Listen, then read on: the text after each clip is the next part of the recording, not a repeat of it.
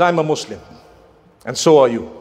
For anyone to think that any Muslim suffering across the globe will not hurt me, they are wrong. It hurts me, it hurts you, no matter where they are. Be they in Afghanistan or wherever, in Libya or Syria or wherever it may be, in Sudan, wherever.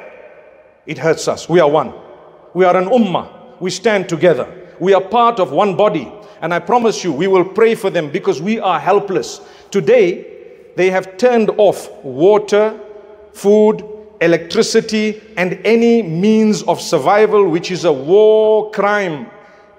Not just by international law, by Jewish law, by the Torah and the Talmud. It is unacceptable. If they were true Jews, they would never ever do that, because the Torah, the Talmud, Prophet Moses, may peace be upon him, would never ever have done that. He didn't teach it. We love him, we follow him. Prophet Moses in our scriptures taught us to save the lives of one another. Never did he teach us to block water from another, to block electricity, to block this and block that. All of that has nothing to do with Judaism, my brothers, my sisters. It is not a Jewish teaching, never ever.